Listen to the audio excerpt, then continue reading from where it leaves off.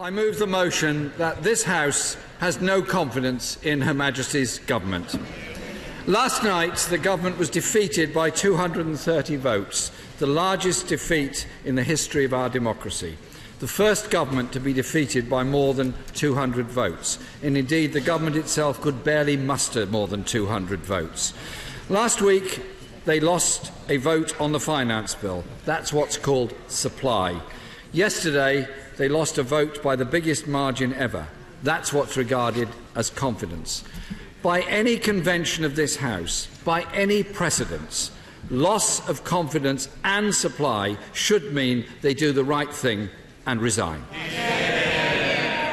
Mr. Speaker, the Prime Minister has consistently claimed that her deal, which has now been decisively rejected, was good for Britain, workers and businesses. If she is so confident of that, if she genuinely believes it, she should have nothing to fear from going to the people and letting them decide.